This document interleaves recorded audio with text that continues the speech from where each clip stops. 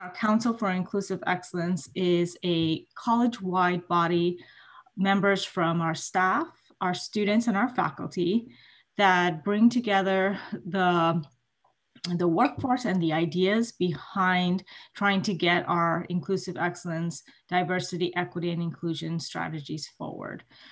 So welcome, and without further ado, I want to introduce our guest today. As with many things related to DEI, we can't do this work as an individual. It takes many of us on the council, also many individuals in the college, also very committed to working on DEI initiatives. For the DEI office, we have three star players that help immensely in the work, including our work study students. And one of those is our guest today, Mavis Mazhura.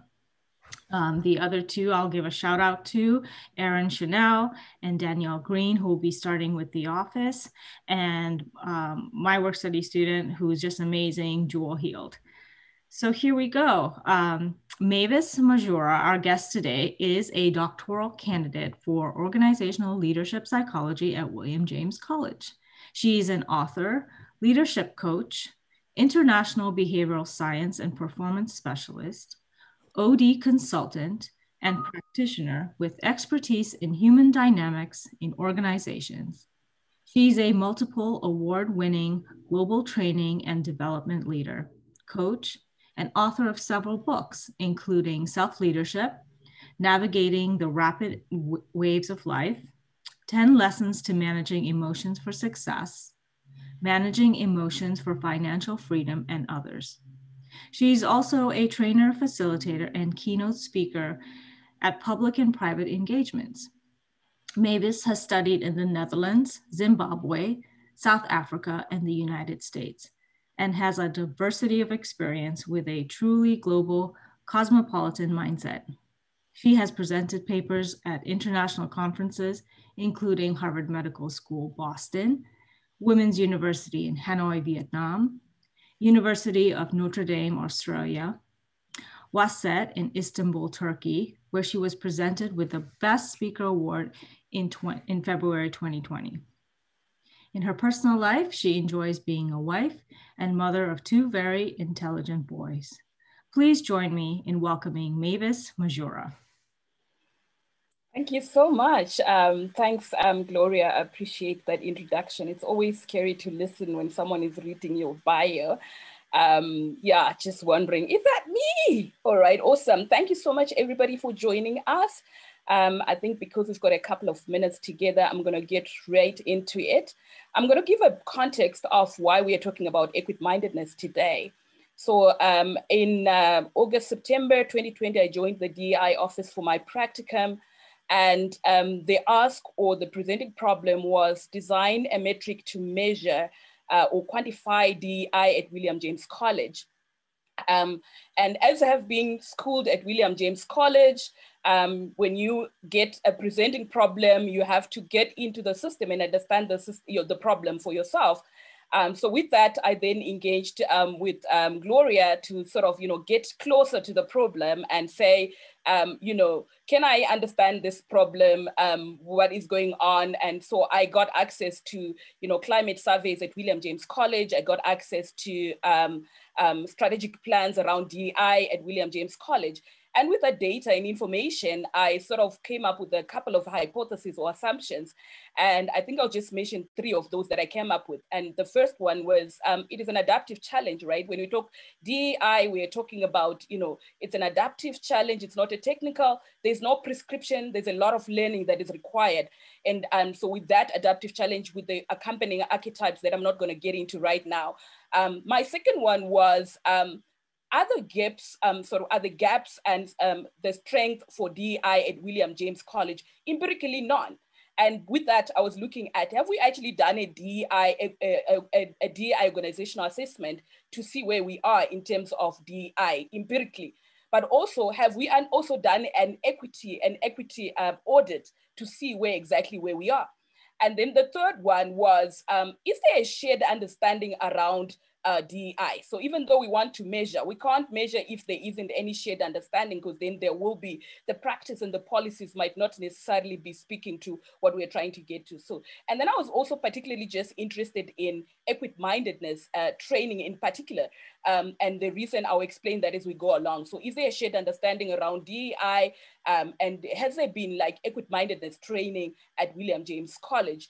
And the reason for that, the rationale is that, you know, DEI is such a complex matter, and we all know this. You know, it requires, it requires collaboration. It requires a stakeholder engagement for us to be able to have joint problem solving around DEI. So that's what got us here, that hypothesis on, has there been a shared understanding of, is there a shared understanding of DEI, and particularly, has there been training on equity-mindedness training? And so this is what got us to be talking about equity-mindedness. And with that context, I want us to start with a short survey. So I'm going to just stop sharing here and pull up my Menti. So if you can just, in the meantime, pull up your devices, your phones, and we're going to just do a quick survey. And I'm just checking. Gloria, please confirm if you can see my Menti. Go ahead and share it, because I don't think I see it. You'd have to share your screen again. Yeah, okay.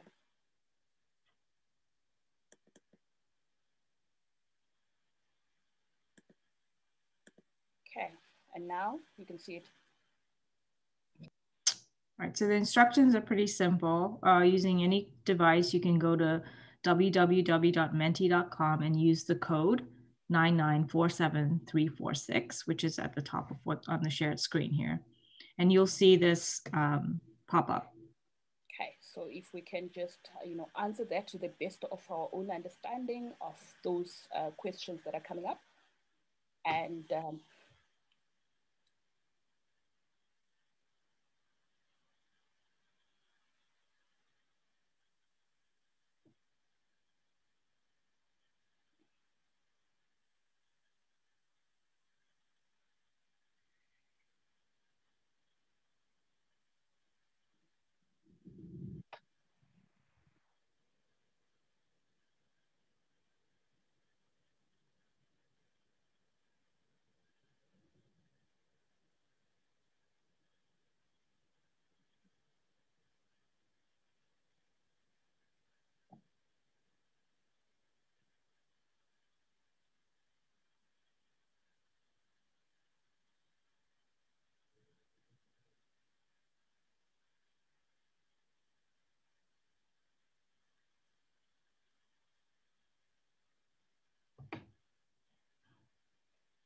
okay, we have got 12 voices. For the sake of time, I'm going to try to make us spend at least 30 seconds, at most 45 seconds on a slide, so that we can get to our content. So I'm going to move on so long. So we've got 14 voices on this one. So I'm going to move on to the next one. Okay.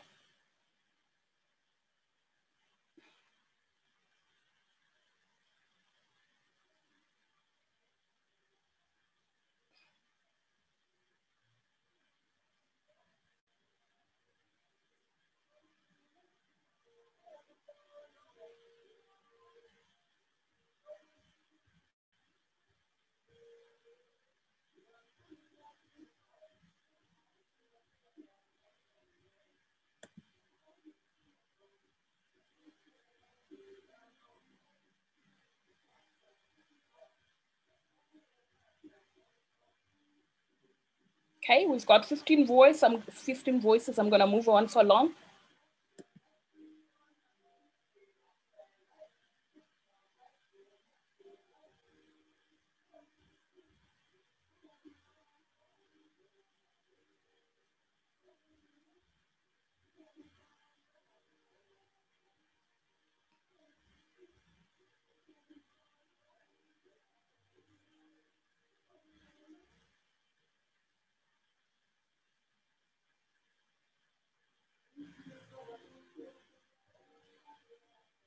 Okay, moving on to the next one. Sorry for that.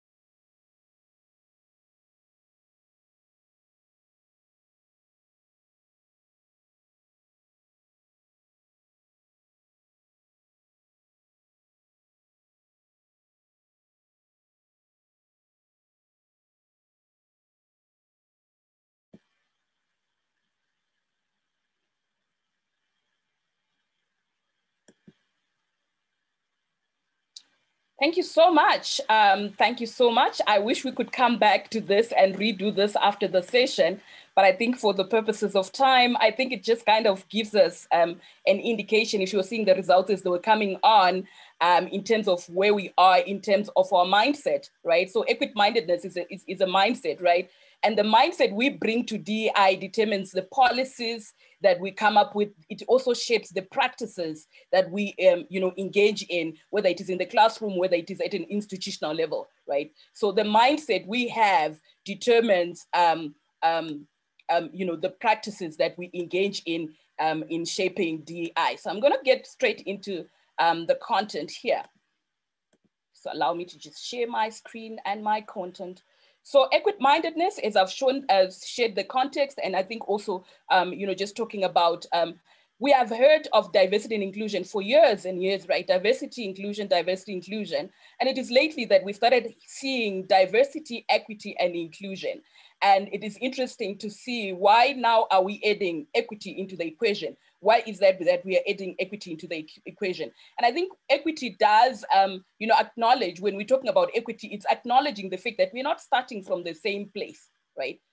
We are not starting from the same place. If we go back historically, we know that there is, segregation laws that prevented us, excluded a certain group of people from, accessing, whether it was education or from the economic system. So we acknowledge with equity, we are saying, we do acknowledge that it is not enough to explain the gaps in representation by the by socioeconomic status, or just explaining it as poverty, right? We know that many organizations have been investing in diversity and inclusion. An example is Google, right? $265 million that they spent between 2014 and 2016 in an effort to increase diversity in their own organization, to no avail. They are known for an employee that was fired for writing a murmur against diversity, right? So while we know that diversity is a given, it's not a choice. There's nothing we can do about diversity. It's given, it's there, right?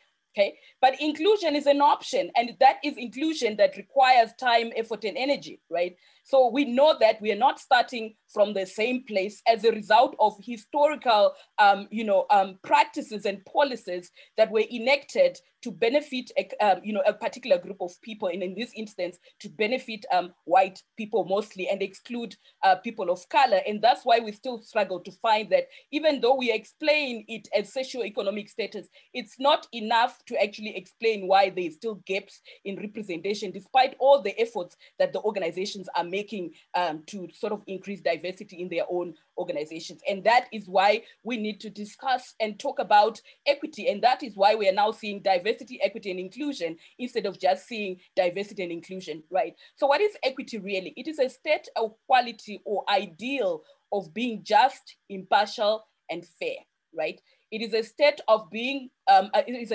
quality or ideal of being just, impartial, and fair, right? And then what is systemic equity? So we realize that, the historical background that has created inequities and inequalities is not just at an individual, but it has also been embedded within the systems, right? Within the organizational system. So when we talk about systemic equity, what are we really referring to? So systemic equity is the interrelated elements designed to create and sustain social justice. So we realize that to address equity or imbalances, we cannot just, not address the policies and the practices as well that are perpetuating the imbalances and the gaps that we continue to see. And then you realize that as we talk about equity, we are going to focus really on racial equity. We could talk about gender equity, but I think there is one subject for years that we've been, not really addressing or talking about, which is racial equity, right? So why do we need to be talking about racial equity? And I think, the trends have shown that, especially this decade that started with the demand for social justice, which has actually, driven most organizations to relook at their practices and their policies. So why talk about race? I think the demographic imperative why we should be talking about race is that we realize that demographers are predicting that in the US, it will become a majority minority nation by year 2044. And I remember taking international org theory, one of the classes that I took last semester, where my professor was actually saying it's actually happening. And I've been sitting back just recently as I was preparing for this, wondering, I wonder what the impact of the pandemic will be if it was already happening, that it's already a majority minority nation, right? And then we have the economic imperatives, right? If we don't address the inequalities, and if we don't address the imbalances, if we have an imbalanced system, we all pay. We're gonna use taxpayers' money to, you know, address social security issues or social grants, whatever the case might be, right? So we all pay if we have a system that is imbalanced. So instead, if we're thinking about the economic future of the US, we need everybody to be fully functioning and participating in the economy, right? And then we've got the justice imperative. So we're talking about, we know we've got a history in the past where certain laws, were created to benefit a particular group of people while excluding another, marginalizing another group. So if we're talking about justice here, we're talking about how do we bring that restorative justice, the fact that we realize that, you know, there's a past we have that has brought us to where we are and perpetuated the inequalities and the imbalances that we see ourselves, you know, having to deal with in this decade. And then you've got the racial equity, which really just follows from the justice imperative, to say, if we know that there's a historical background where that created imbalances around race, we need to go back and talk about how do we build that racial equity? How do we build that racial equity? And talking about racial equity, we then realize, as we said, you know, we realize that, you know, the laws that were created then institutionalized racism, right? Institutionalized racism. And what does that mean? At an institutional level,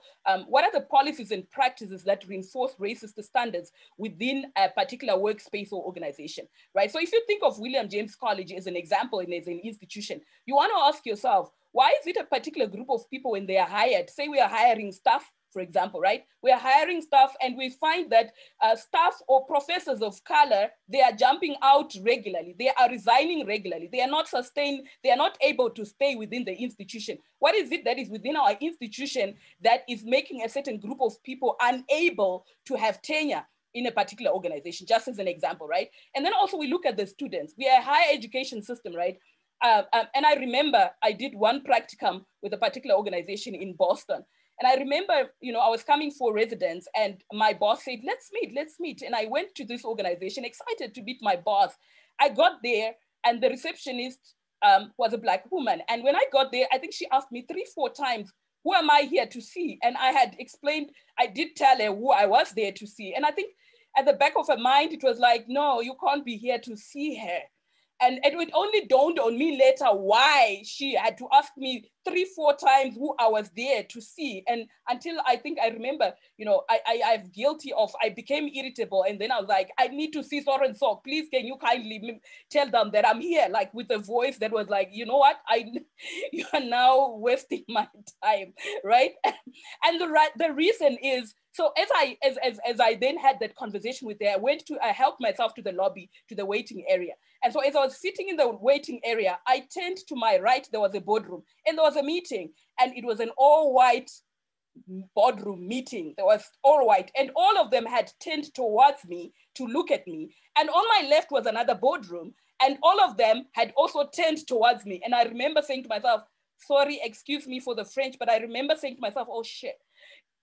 What am I, you know, what am I in for, you know? Luckily, my boss then came and she took me to the office and we had such a great meeting. She was such a, you know, a nice person and we had a great meeting and then I left and I came for residence. So you can see what are the policies and practices that in organizations, we're still struggling to have representation. There are still gaps. How do we explain when you get into an organization and you see an all white community?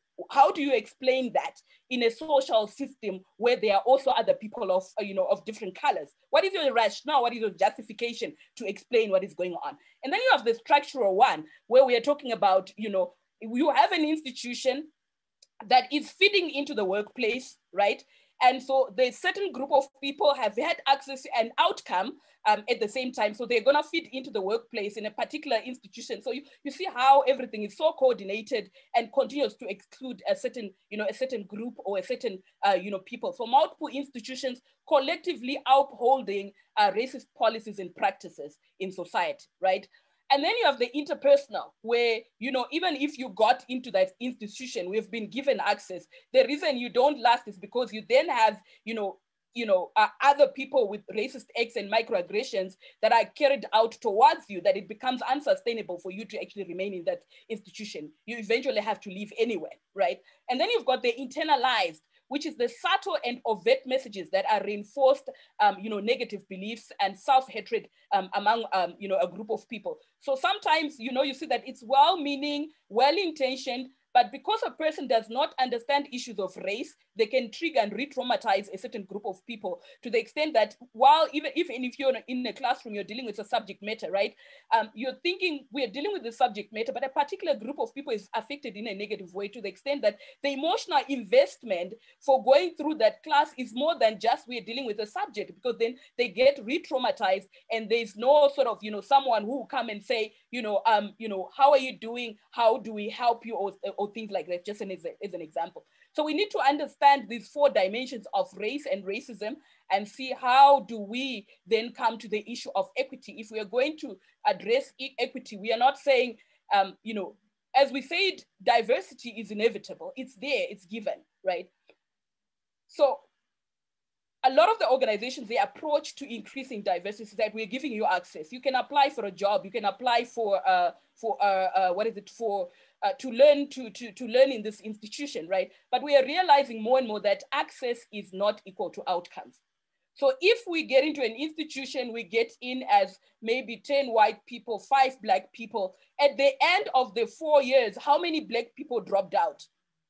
Okay, how many black people dropped out, and why is that? Okay. And then so we're realizing equal access does not equal outcomes. So outcomes are measurable. So if we are wanting to increase equity, right, we need to have those measurable goals that speaks to, if we want equity, to increase equity, to close the equity gaps and increase diversity, we have to have measurable outcomes, not just access, but also outcomes in the process. So what is equity-mindedness really? So equity mindset is a mindset, right? It is a cognitive frame, a mental map of attitudes and beliefs a person maintains to make sense of the world. How do you explain gaps in diversity, right? Your mental model is the one that, either you use stereotypes or whatever explanation you have, right? So the mental model, the mindset you bring to DEI is the one that, you use to explain the equity gaps or the lack of, agency, or, the policies, or the lack of reviewing of the policies and things like that, right? So equity-mindedness is a cognitive frame. It's a mindset that we bring to DEI, right? And this mindset is not something that you can just wake up with. We know, we just said, there's a subject we've been avoiding, which is race. We've not been having conversations that we are now having. Glad to be at William James College at such a time as this, where, we are all engaging and people are willing to be engaging on the subject matter that is probably difficult to have, right? So with an equity-mindedness mindset, a practitioner, whether it is a professor in the classroom or an administrator of the university, they are willing to sort of assess their own racialized assumptions. They acknowledge that they have, not enough knowledge around the history of race and racism, and they are willing to build that knowledge, okay? They are willing to take responsibility to say, I realize that, there is a reason why we have inequities and inequalities. It's because of this historical background we have. And I want to take responsibility to find how I could increase, or how I could help the under-served people to increase that, to sort of close that particular gap. Okay. So with that, I am asking us to sort of break out into breakout rooms. Gloria, are you there? And I just want us in those breakout rooms to just identify, look at William James College as an institution, identify one equity gap, just one. Okay, and we're gonna do that for 5 minutes and we're gonna be back in the main room. 5 minutes, in your conversation, identify one equity gap. When you look at William James College, what is the one equity gap that you sort of identify or you can see?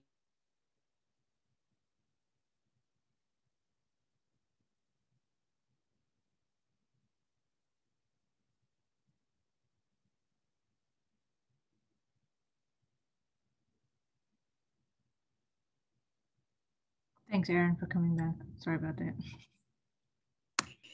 That's okay. No way I'm talking. Hello. It's going well. Where'd Mavis go? She went into a breakout? Yeah, she should leave though. She's probably like, hi, my people.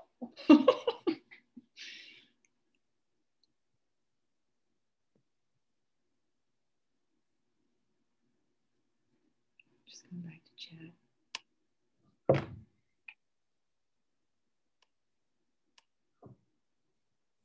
Oh, she's in a good room. She's with her chair and her view placement.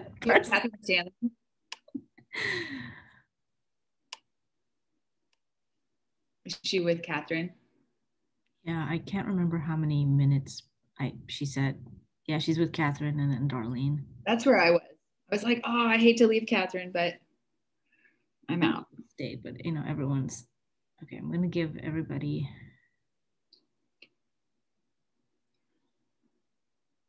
7 minutes. What do you think? No, we don't have that time. I think she said like 3. 4 minutes? Yeah.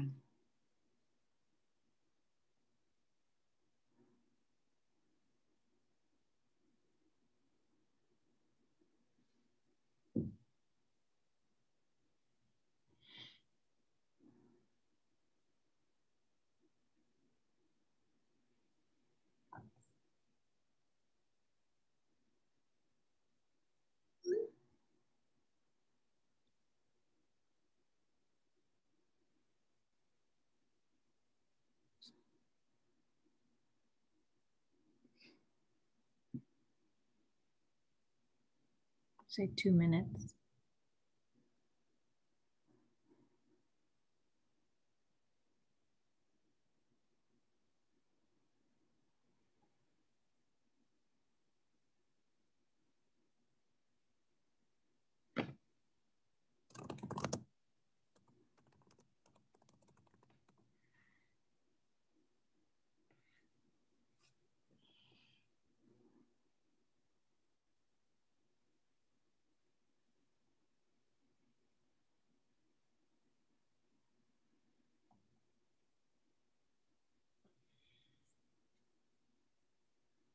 Or maybe she's talking so fast. She can't help it though. She has to.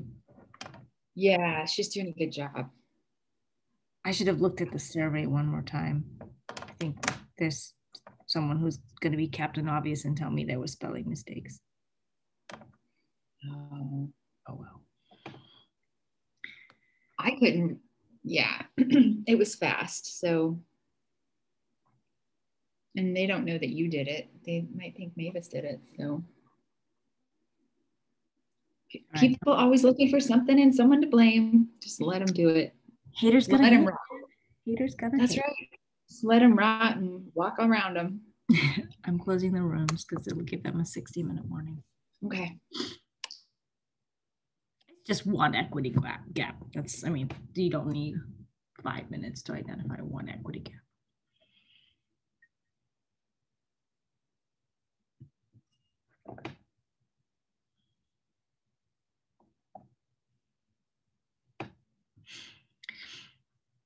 Mavis, you went flying, but then you went flying to like the perfect group with your chair and field placement director. So I was like, that's great. They probably want to say hi anyway. You're doing great, Mavis. It's good to see you. This is awesome. I love it. Yeah.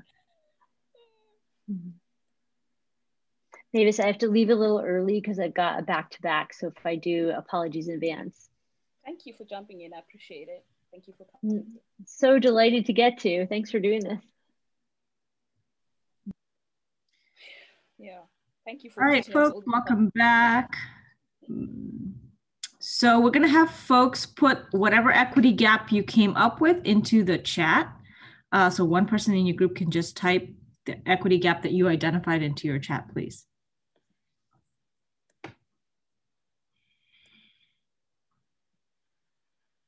And then we're just going to give people a minute to do that.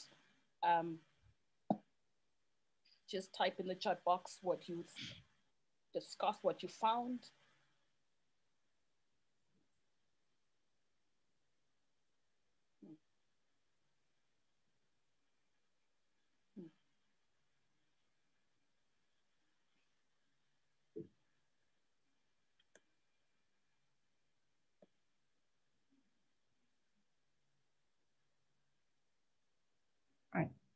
It's a good response.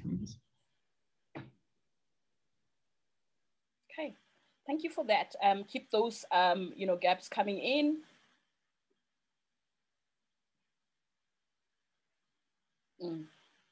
Interesting. Okay, awesome. I think we move on.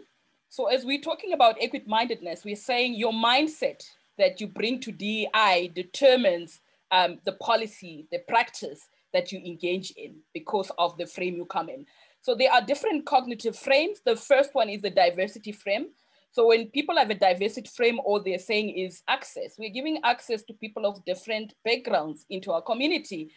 We're giving people, with diversity has got different, areas to speak. It can be gender, it can be personality, it can be all those things. So with the diversity, we are saying we're giving, an opportunity, or the way we look at it is that, access is given to people of, different backgrounds or unique differences as they come into an institution. And then you've got the deficit mindset, right? So how do we explain the issue of, gaps that are occurring? So as an effort to try and explain some of the gaps that we find ourselves with, people start looking at the deficit, like people start looking at an individual's personality and character as the reason why we are unable to actually close the gap. So the stereotypes that we begin to perpetuate in a way to try and explain why we are not, having or building an inclusive culture.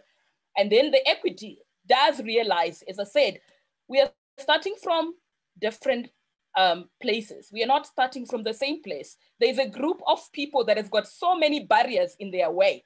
In as much as it might look like it's the same distance, but the obstacles that we are dealing with are not the same, right? So as a practitioner, whether as an administrator or as an educator, you then begin to understand that, the barriers that a certain group of people have is preventing them from, from having equal outcomes, even though they may have access, but equal outcomes we're not getting. And then with no equal outcomes, then it then perpetuates, organizational gaps that we then find ourselves with, where there's still lack of representation because we are not having equal outcomes in the educational system, right? So this acknowledges that we are not starting from the same place. A certain group of people has got so many barriers in their way. What can we do to sort of reduce some of these barriers for them so that they can also begin to not just only have access, but also equal outcomes in the process? So an equity-minded practitioner, what do they do? Assess your own racialized assumptions, right? Acknowledge you still need to build a lot of knowledge around race and racism, but also the historical background. What can you do? Use agency to sort of take some of those barriers out of the way for people of color, especially for them to succeed. Okay, and with that, I want us to look at this quick case study, right? And I'm going to ask us to respond in the chat box, right? So this case study, you have a group of students that are starting off, okay? So the group constitutes of four black Americans, 1 Filipino, 10 white Americans. And the welcome by the professor to this particular class is, I just want to share with you what you'll experience. You're starting off as 16 in this cohort, but when you finish, there may be just over half of you. Okay, to be one of those that will finish, you have to invest time, effort into the academic activities, seek out faculty and counselors, and visit tutors and help centers. If you do not take time, if you don't take advantage of support resources or rarely ask questions or seek help, it may lead to low academic success rate. What mindset is this welcome? Is it diversity? Is it deficit? Is it equity? What mindset is this welcome?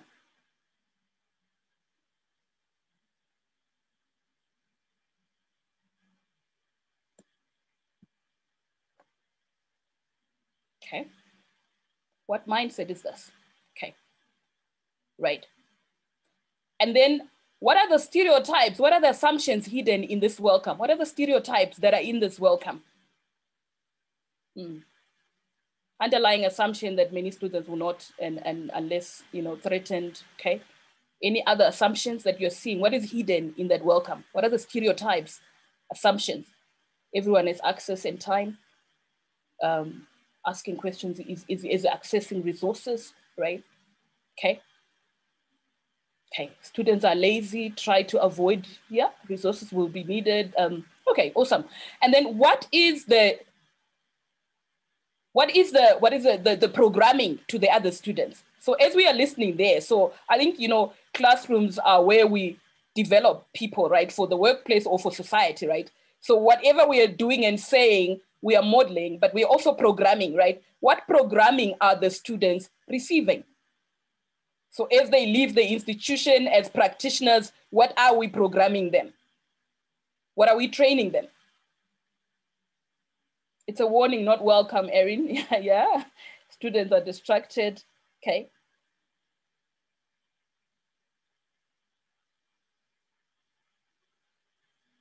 Okay.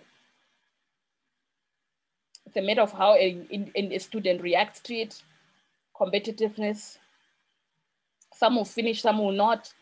Not everyone can succeed. Competition, scarce tactic. Okay, what are we programming the students in this classroom? Deficit, right? Deficit and certain hidden stereotypes that if in the end, you know, in second semester, for example, we now have, you know, 2 Black students that are left, we are indicating in some form or fashion, it's because of their personality and character. It's because they didn't seek out the resources that were available. It's because they didn't reach out. Yet we are saying there are obstacles in the way for a certain group of people. Yeah, okay. And how do we identify those people? Because then in this assumption, this sort of welcome is assuming everybody is at the same place. Yeah, we are assuming that everybody in that classroom is starting at the same pace, which is not true, really, as we have spoken about it, to say we've got these equity gaps. It depends on also on where the students are being, you know, for them to join this particular institution. What is their background? What schools are they coming from? What support have they received from where they are coming from? What financial resources do they have available to them for them to be able to complete that, you know, college institution, whatever, the whole college program, right? Okay. So what are some of the competences? How can we build or become equity-minded? Or what are the competences? How would you know that this person is equity-minded? Or how can you begin to nurture your own equity-mindedness as an individual, right? So one of the competences is be aware of racial identity, right? So we cannot continue to say we don't see race. Race is there. We start from different backgrounds. There's bias, there's racial inequity. It's a given, it's there. We need to acknowledge it and you know, acknowledge that it exists. Use quantitative and qualitative data to identify the racialized patterns of practice and outcomes, right? What are we doing to assess the patterns as students come in? You know, when we look at the data, when you look at the grades, for example, at the end of the semester, are we seeing the patterns in terms of how a certain group of people is doing, right? And if a certain group of people is doing well than the other group of people, why? What is it in the system that supports a certain group of people over another group of people, right? Why is a certain group of people struggling? So we need to really use quantitative and qualitative data to identify patterns within the institution, whether it is also even when we are hiring, right? Are we using this in our hiring processes so that we can identify the patterns? Who applies and who sits in the hiring room? So we need all this data for us to be, if we're committed to be, you know, increasing diversity or even to be inclusive or building an inclusive culture, we need to look at all this and we need relevant empirical evidence or data that we have. And then does not, so the person who does not have who has a lack of equity-minded does not see value in using data disaggregated by race or ethnicity to better understand the experience of racially minoritized groups, right? And then reflects on the equity-minded competence reflects on racial consequences of taken for granted practices. So as I was doing a research for this particular conversation, I came across a video, and I'm going to say it is in the resources. And I was listening to this guy who went to Harvard, and he was saying, you know, often professors have open hours.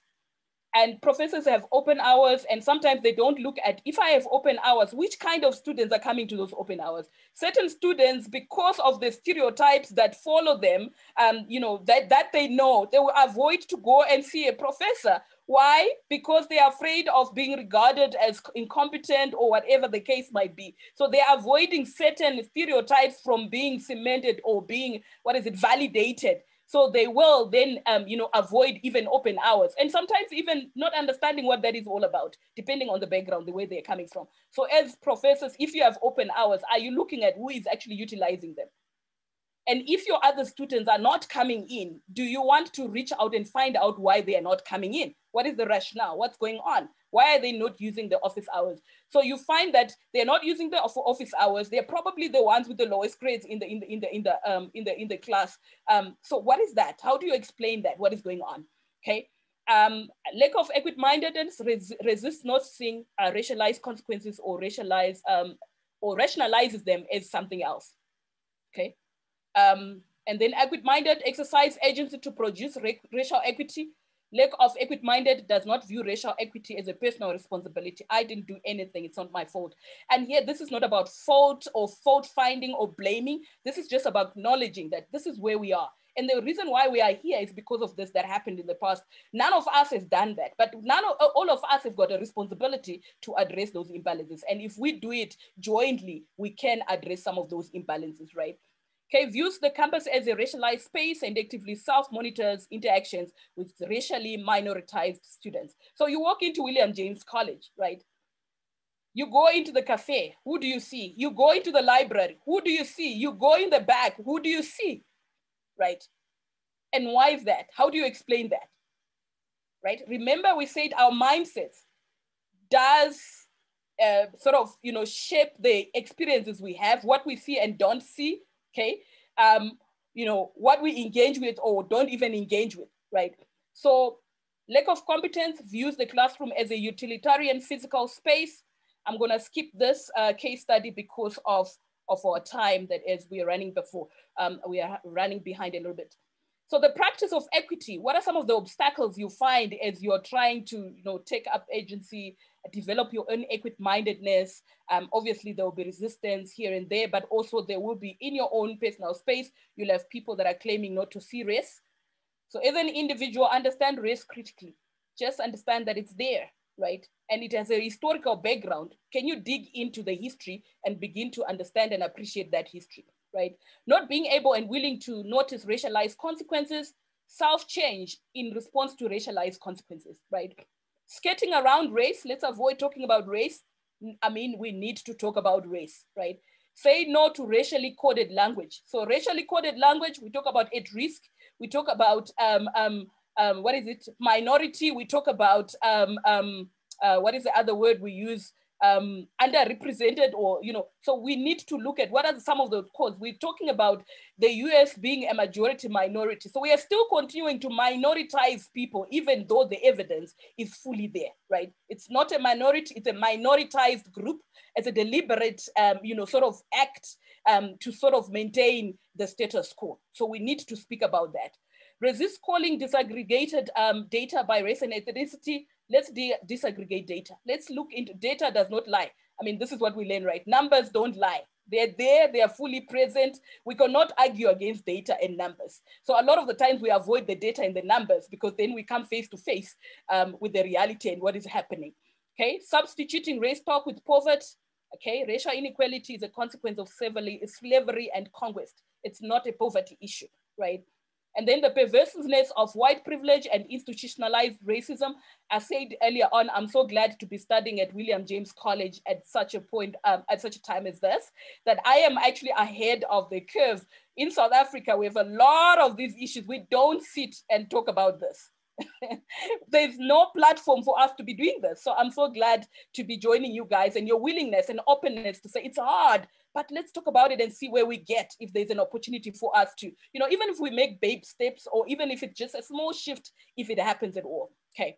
And then remediating whiteness and practices, and then the incapacity to see institutional racism in familiar routines, self-remediate of routines and practices, the myth of universalism. We are not the same, we are not equal. So be critically race conscious, right? Seeing racial inequities as a reflection of academic deficiency, examining our practices, why they work for a particular group of people and they don't work for a particular group of people. We have to, assess our own sort of practices. Wow, that was a quick one. I know I tend to speak very, very fast. And so I hope you were able to hear me in my mumbling and, going through this, very, very fast. Thank you for those who have stayed right through with us. And